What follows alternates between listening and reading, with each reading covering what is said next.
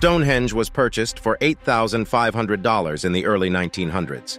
Sir Edmund Antrobus posted the monument for sale at auction for $8,000 and saw little interest.